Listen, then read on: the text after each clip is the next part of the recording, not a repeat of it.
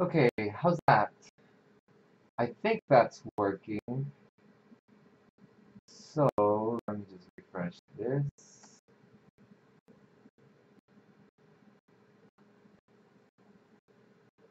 Hello?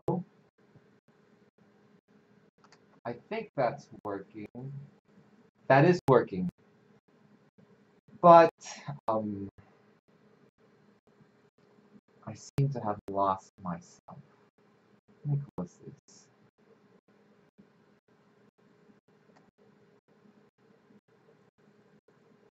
It says it's going at 60 frames per second, and I have dropped 0 frames, but um, I don't know. That one's disabled. Good. 60 frames per second, and I have dropped 0. This microphone is not working that great. So, if you'll excuse me just a second, I'm going to set this one up. And this one will give us the results that we desire. The results that we need. Let's see if I can get this cord to reach. Down a bit.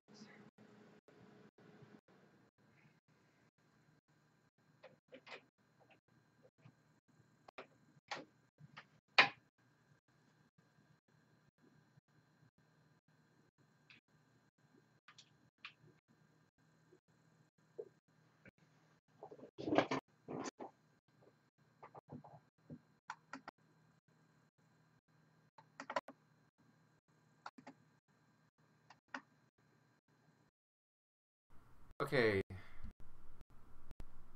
Testing, testing. 1, 2, 3.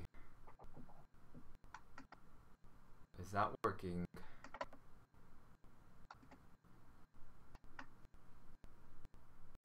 There's a little bit of a delay.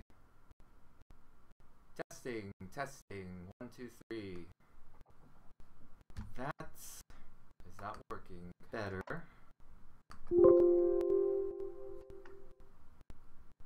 Testing. There's a little bit of a delay. Testing, testing. 1, 2, 3. Is that working? Better.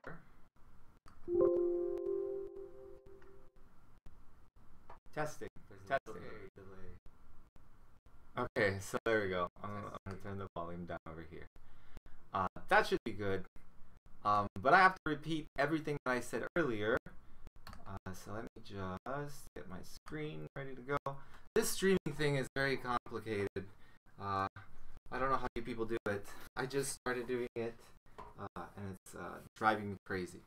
Anyways, earlier I was saying, rather, let me start from the beginning. Hello, welcome. We're ready to start with our painting. As you can see, I have taped down my watercolor paper onto this piece of masonite board. We have our colors here, color palette ready to go. It looks a little bit different on camera than it does in real life. For instance, this looks a little bit very cyanish on the screen, but it looks very similar to this color, a little bit of a darker. It is Prussian blue after all, so it doesn't look Prussian on the screen. And I also have a range of different colors that I'll be using for the different skin tones throughout here. Again, let me review the colors that I will be using for this painting. For the blue of the jacket and some of the darker shades throughout, I'm going to be adding some Prussian blue. You can see it right here, Prussian blue, Prussian blue. And these are whole fine watercolor paints. I will be using vermilion, permanent yellow light, burnt umber, and this was crimson lake for the different various skin tones that we will find throughout the face. I have, as I said, I've taped down my piece of watercolor paper so that it stays in place, it doesn't warp too much. It will be warping, as with any watercolor painting. Now, this is a little bit of a lighter watercolor paper, so I will not actually be able to try to keep it as flat as possible. It is going to have some warping going on. One way to prevent this is to wet the paper beforehand and then just kind of squeegee it off onto the masonite board, dry it off a little bit around the edges, then tape it down, and then let it dry. That I've heard. I've never actually tried it, but I read it on the internet and I heard people talk about this. It's a way to kind of pre-stretch watercolor paper. And so if you want to look that up, that's called pre-stretching watercolor paper. Okay, so I do believe we are about ready to start with our painting. I'm a little bit nervous because this is this subject. Obviously, it's John Lennon, and I want to do him justice. He created so much great art in his lifetime, and I just want to paint this as a tribute to John Lennon. So I'm going to set this aside for now. I'm actually going to tape it up to my little lamp over here. You probably can't see it, but it's there. I'll swivel the camera around it a little bit so you can see. I've got my reference there. I'm going to move my palette over to my right side. Since I am right-handed, I'm putting my palette and I'm going to be putting my waters over on the right side. I don't want to accidentally drip on the watercolor paper as I pass the brush over it. So I've got my palette here. Don't really need this anymore. This was just, again, for test purposes. Let me put my paints back over here. Alright, so now let me set this down here.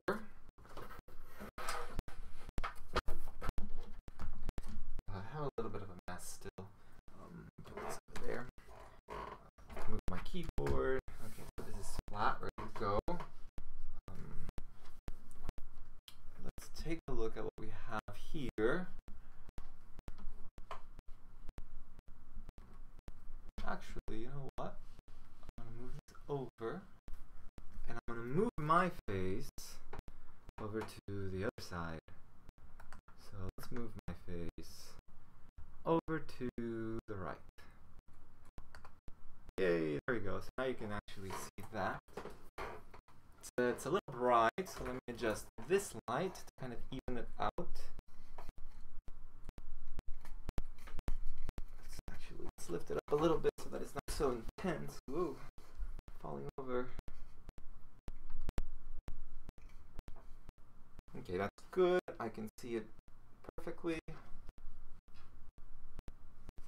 Let's see if I can make this go any higher.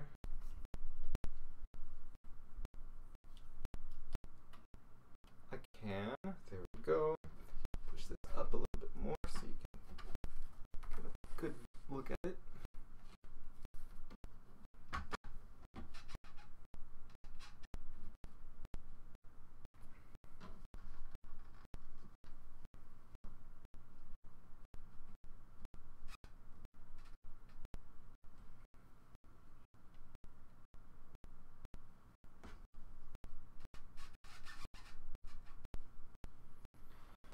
Okay, so I might actually move that the next time I paint with this, so that way, I wish I could, maybe I'll have to move it over to this camera. Let me show you my setup here really quick.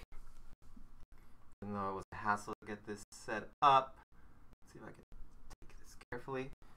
So, as you can see, I've got my Luxo, my lamp.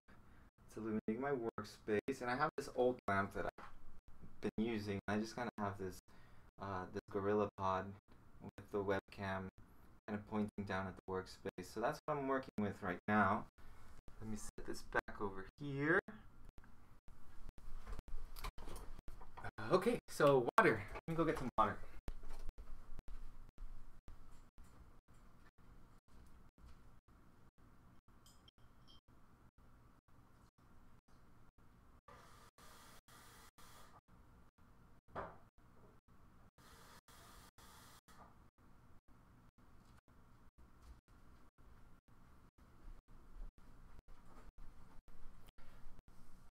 So it's a good idea to have two basins of water, one with clean water, one with the dirty water. I have both here. I have some brushes here. There we go. Try not to workspace. And I have a little bowl here that I'm going to be using. They're just these little cheapy plastic bowls. I don't know where they came from. Probably the art store. These are dirty, so I'm going to put these over somewhere else.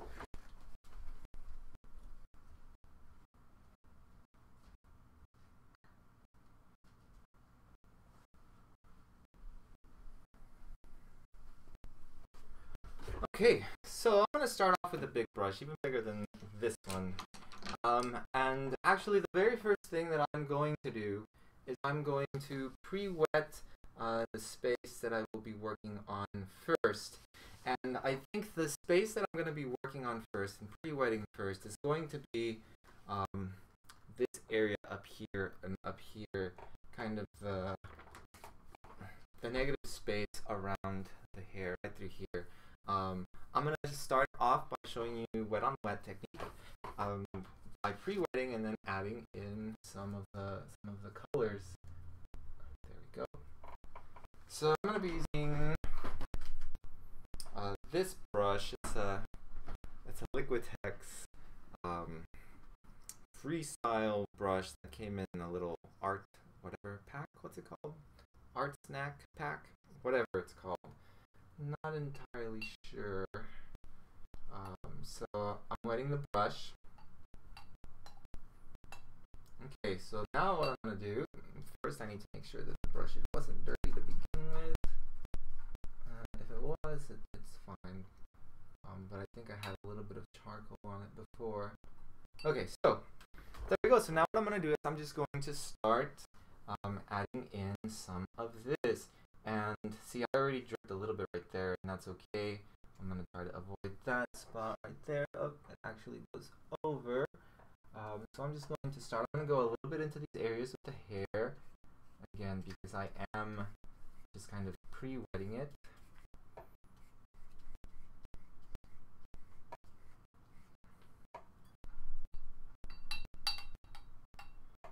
Up top, I'm not going to go too much into the hair. I did over here because there are some areas that kind of, you can see through the hair. And so I want to have a little bit of the color behind it. It's not too much of a big deal because most of the hair in that part is going to be darker than the space surrounding it. So I'm going right up to the edge. It's a good idea to kind of lean in and take a look to see if you are getting all the way in. Okay, so here I'm noticing that I have this line right here, so this needs to go about here. I'm going to add a little bit of the water here. So I tend to mumble when I work, mostly because as I work, I'm trying to concentrate. So I'm switching over to the right side of my brain. So again, I apologize for any mumbling. I do have this new microphone over here. Well, rather this different microphone. New to you, not new to me. Okay.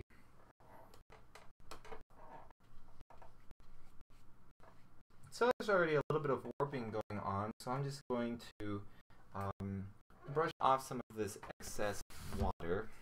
I don't need too much. I just need it to be wet enough so that whenever I start, I'm going to bring some up in here actually, so that whenever I start adding the color, it's going to spread smoothly.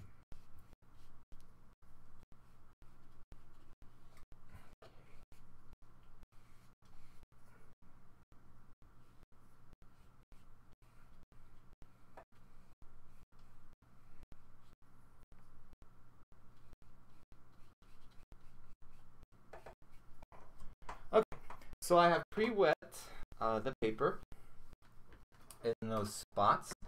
Now what I'm going to do is I'm going to start off with the Prussian blue. I think that's going to be the main color through here. You can see it's a little bit green through here, but it's mostly blue. Maybe you're going to use a little bit of the umber up in this corner. But again, we've got a very blue sky. So I'm going to start off with the brush.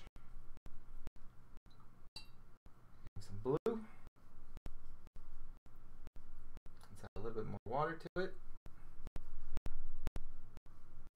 Okay, and actually, before I dirty this water even more, I'm gonna put some in my bowl right there. That's gonna be our water, adding water. Okay, so so I don't know if you can see. I hope you can. There we go. So if you'll notice, I just touched the paper and the paint starts to bleed and it starts to make a nice smooth transition from where I'm adding the paint to the other parts. It's going to look a little bit blotchy, and that's perfect. That's what I want. I don't want it to be a perfectly even area of color. Just want it a little bit darker here. Bring some of it up through here, where I have some of this color. And again, as I do this, I'm looking at my reference. Always looking at my reference.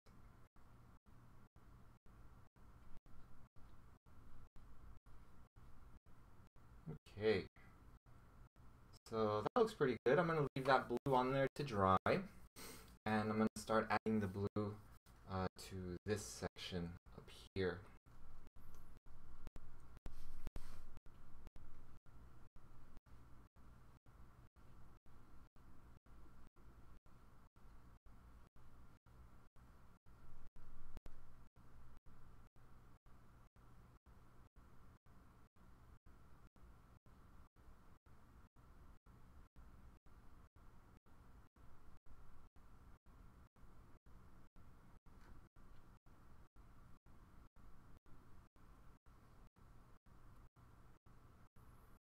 This part of the hair might be a little bit too wide out. I think I overdid it. This could probably come in a little bit more. So I'm going to make that adjustment. I'm going to erase those lines when I'm done. But I'm just bringing in a little bit of the blue. There we go.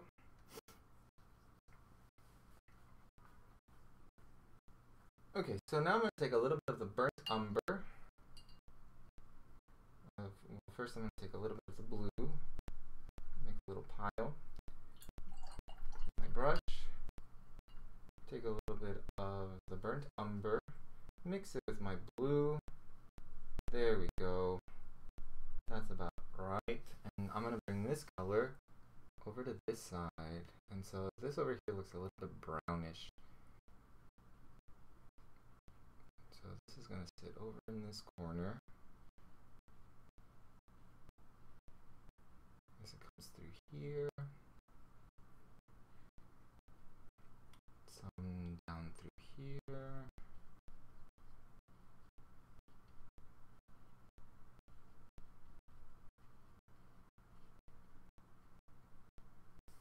Alright, so now I'm going to take some blue.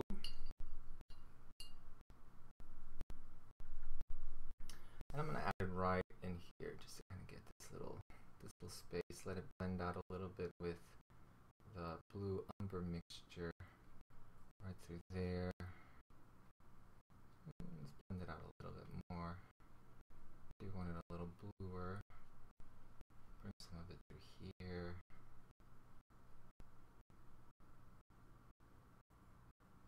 Okay.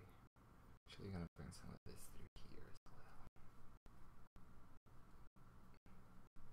Down to here. A little bit in this corner. Again, I'm looking at my reference, seeing where I need what. I'll take a little bit more of the blue.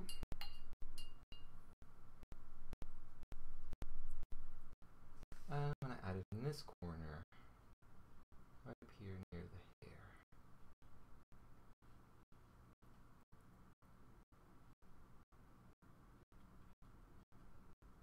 Okay, let's take a little bit more blue. And I'm going to come back over here, and I'm going to start adding in a little bit of the blue so that it makes it a little bit darker. And I'm actually not sure about it looks a little green, but I'm thinking that a little bit of this right through here is going to get me the color that I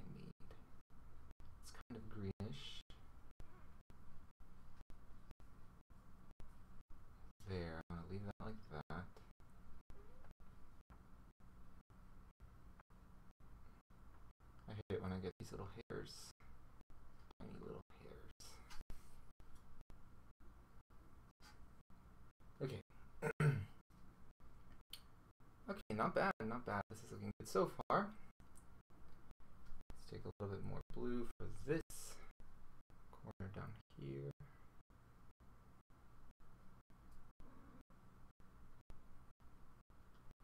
And again, because I am working wet on wet, I am allowing the paint to mix a little bit with its surroundings. If I was trying to get nice crisp edges and I dipped into a wet area, it would bleed all over the place. And I don't want it to bleed. Okay, now this is looking a little bit too dark compared to what I see on the reference. So what I'm going to do is I clean the brush and I dry the brush, and I'm just going to pick up some of this pigment, just kind of move it around. Just going to move it around this way, a little bit through here.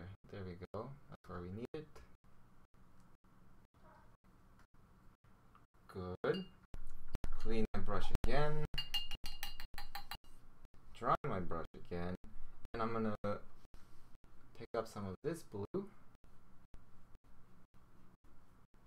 To get some lighter areas right there. And I'm going to add a little bit more blue into this section right through here. Let's take a little bit more. Right through here. And kind of through here. And then as we go down through here. So you'll notice that my paint is drying. I'm starting to get these edges. So to smooth out those edges, I'm going to clean and dry my brush and then just kind of brush between the light and the dark section right through there. Just kind of feather it out.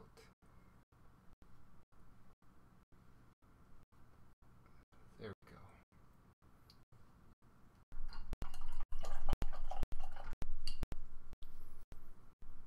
I want this to be lighter too, so I'm going to pick some of this away. Pick some of this away.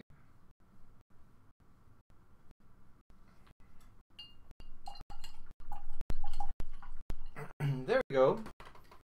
So far, so good. So I'm noticing that I'm getting a little bit of a puddle here of this other color, and I really don't want it to stay like that. So I'm going to take a little bit of this paper towel and soak it up like that. There we go. I do like this though. That's a nice little dark area, and it's looking pretty good on the screen. Look, yeah. So I'm gonna go ahead and pause here because I need this to dry before I can do anything else. I'm actually going to move on and start painting the coat next.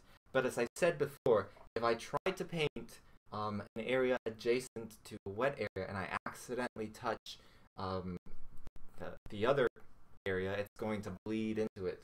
And while that's not particularly too much of a problem when it's blue and blue, I do want it to kind of have a crisp edge so that it starts popping forward as the foreground. Thank you very much if you're watching this. There's one person watching. Thank you. And I'm going to go ahead and pause here, but I'm going to leave this running because I'll be back. Actually, no, I'm going to pause it so that I can take a break.